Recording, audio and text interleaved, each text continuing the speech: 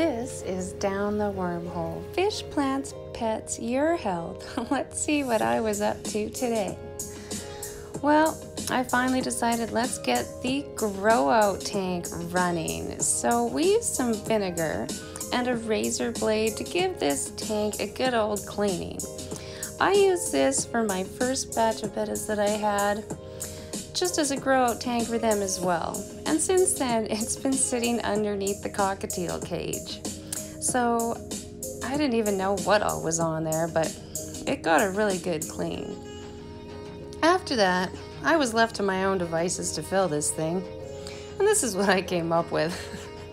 Probably not the best idea, but it sure worked. The whole fish room is reachable with this hose. And I really do like having it. It's come in handy very often for when I need to fill up tanks.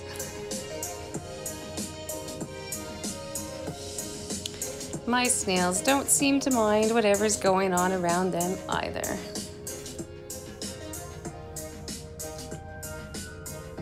So while that was filling, I decided I finally better get this light changed out. So this was my old one. An Aqueon, probably came from a starter kit. I don't even know. I didn't buy it. I'm not much for getting things new. So this is kind of fun, getting to try out something new. I do enjoy that it's low on energy. And also the scale on the light spectrum is actually quite high. So I'm hoping that I can get a better, well, a higher grade plant in here, maybe some sword plants.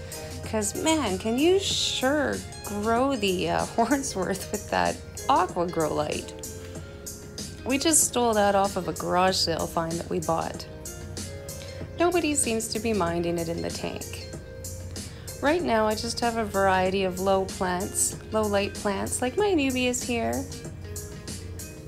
A little bit of Java moss that's made it throughout the time. My plecos are all doing awesome in here. And my cryptocorn.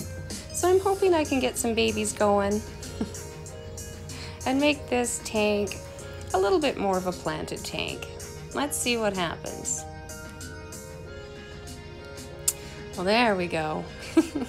I've got to trim some of the Hornworth off the top, and I think this is going to be a good light for this tank. I do enjoy how the white clouds swim around in here. It is just a bow front. I don't have anything really planned going on in here other than just enjoying my inhabitants. I originally set out to manage to breed these white clouds in the tank, and I did manage to. I got 2 babies. Nothing groundbreaking, but I did pull it off. So in the end, this rack is turning out really good, just loving it.